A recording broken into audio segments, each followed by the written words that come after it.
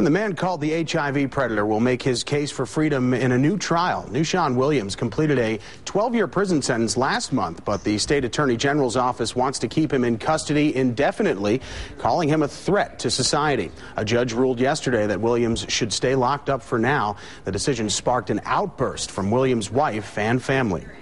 Are other people that's walking around with HIV, are they a threat?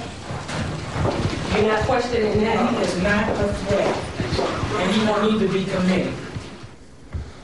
Williams infected at least 13 women with the virus that causes AIDS. A civil trial has now been set for November.